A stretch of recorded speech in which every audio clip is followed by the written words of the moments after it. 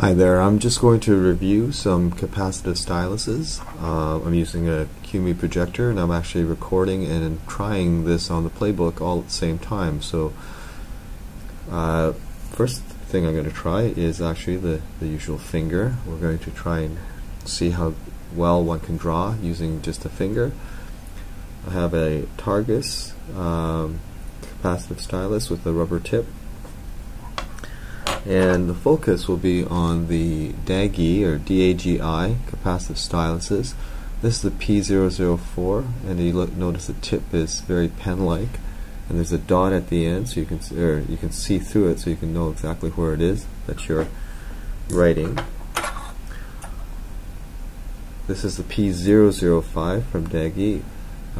It's got a red dot in the center, so you can see through to see where you're writing. It doesn't have a lot of give, it's one solid piece.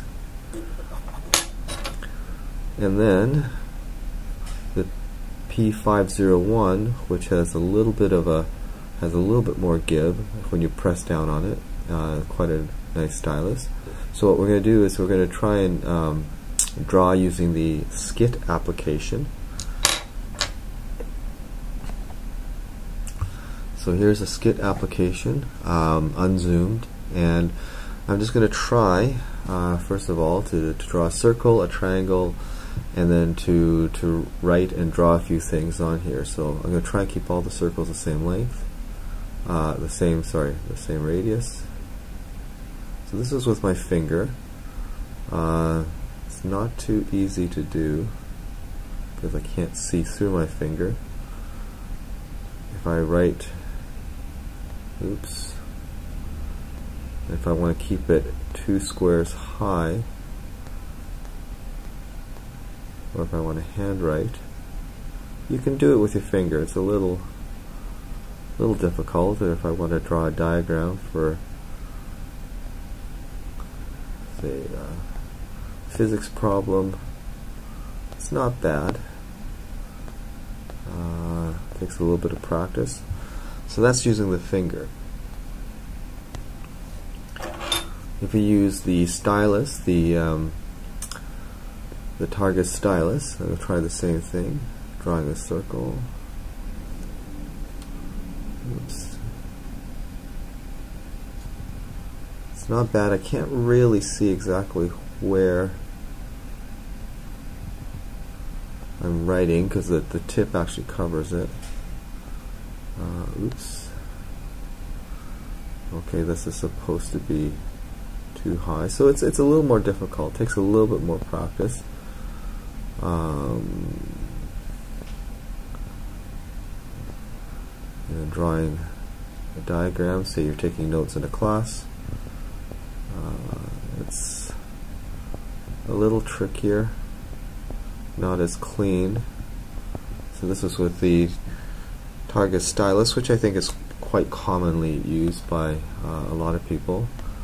I have also found that the application, depending on what application it is, you could be more or less successful using these, and also different, like an iPad and a Playbook, they all respond slightly differently. Right now I'm going to try a P005. That was the one with the solid body, and that's the one that looks like this. And let's just draw a circle again. Now, because I can see through to the dot, oops, it's not bad. I have to go a little bit slower, so I can pretty successfully draw it. Here's a name. Okay, because I can see through, it's a little easier to make sure that it hits the top and the bottom.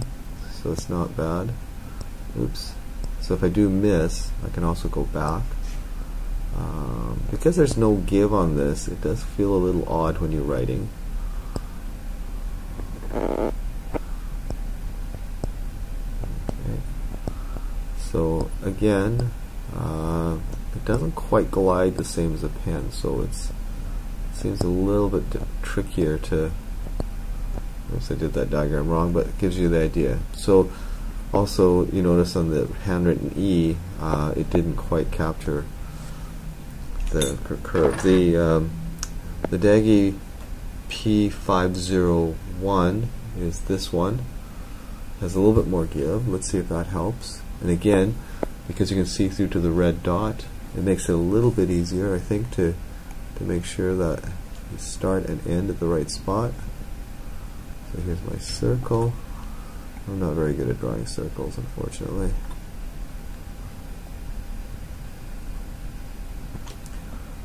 Works pretty well. Feels a little bit easier because there is a little bit of give. So does a pretty reasonable job. Oops, I'm not sure. So I'm able to stay within the lines. I'm able to draw a nice diagram. Okay, it wasn't quite as good, but because it has a give, it just feels a little more natural. I can go a little bit faster as I'm doing the diagram. The last one, which is my favorite, is this one. This is the P504 from Dagi, and it feels the most pen-like when I draw.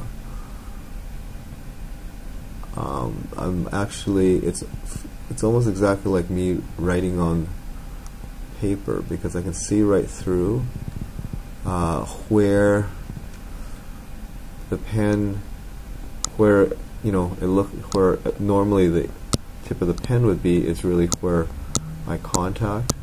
It feels very pen-like. It feels very smooth to write on.